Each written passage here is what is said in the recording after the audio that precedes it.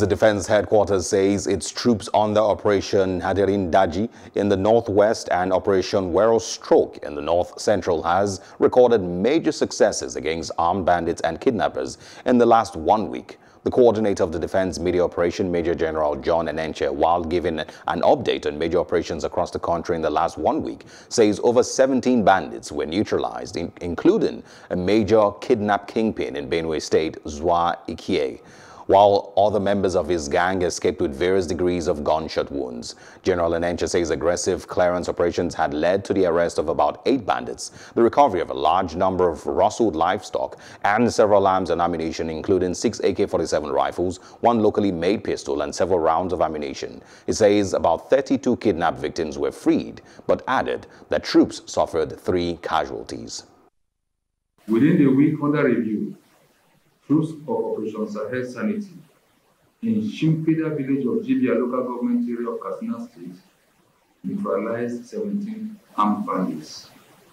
During the operation, troops recovered 5 AK-47 rifles and 152 rounds of 7.62 special ammunition. On a sad note, we lost 3 of our troops.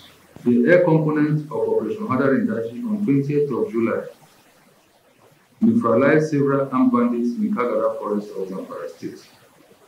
The mission was conducted pursuant to human intelligence reports indicating heavy presence of the armed bandits, along with a large number of rustled livestock in a portion of the forest, which was confirmed by a series of area surveillance missions. Within the week under review, troops of Operation Sahel Sanity arrested 8 bandits in Sokoto, Katsina, and Zamfara states. Troops of Sectors 2 and 4 of Operation Wero Stroke on the 16th of July 2020 carried out a raid operation on a suspected kidnappers' hideout at Tomayi village in Logo local government area of N.East State.